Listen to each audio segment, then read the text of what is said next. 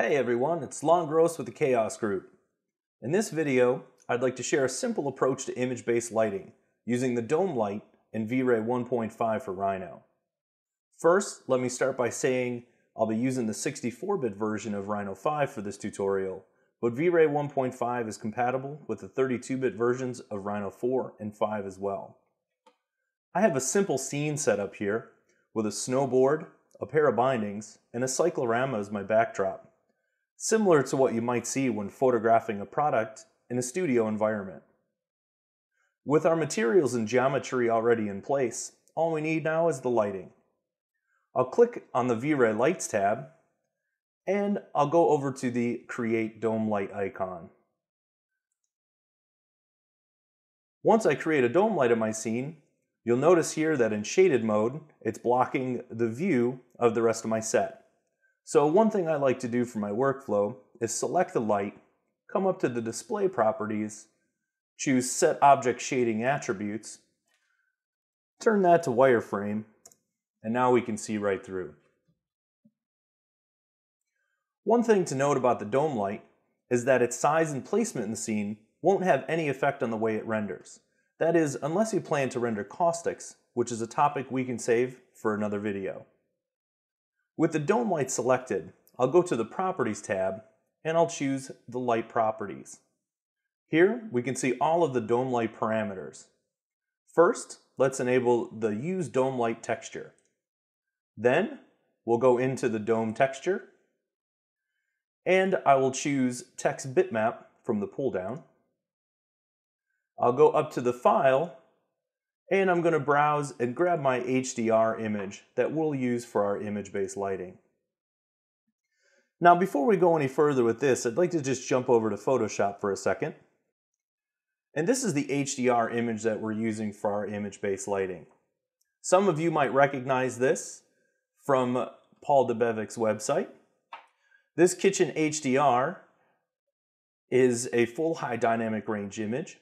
And if I come up to my info panel and I switch this to 32-bit mode, you'll see as I move my eyedropper across the image, the values that we get in our readback and our RGB are in the bright areas are greater than 1.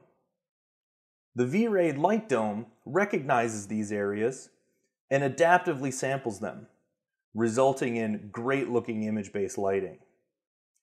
The last thing to notice before we step back into Rhino is that this image is equirectangular, meaning it's a flattened spherical image, which will require the appropriate UVW mapping coordinates. I'll close Photoshop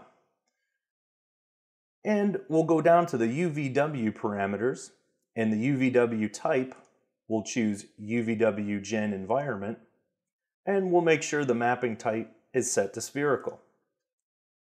Once I hit OK, we'll go back to the parameters, and the one thing that I'd like to adjust here is I'd like to turn the subdivisions up to 32. This is going to help us combat some noise in the area shadows of the image. I'll switch to my product shot camera, and we're ready to render. So I'll go up to my V-Ray 1.5 for Rhino tab. I'll select the render button, and our scene will start to render.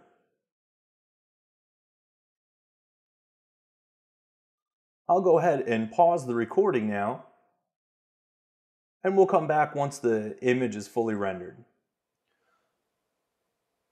Okay, so it only took a few minutes to render the scene at HD quality, and I think if we turn on our correction controls and come over to the curves here and add just a slight S-curve to our final image,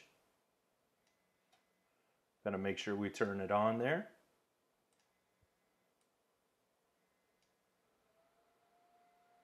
I think we'll have exactly what we were looking for.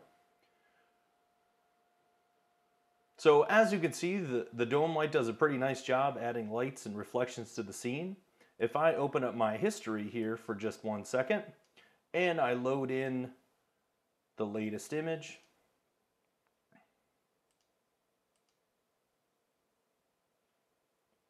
I can give you a sneak preview of what our next video is all about, which is adding a couple more V-Ray area lights for these reflection cards, as well as giving it some depth of field using the V-Ray physical camera.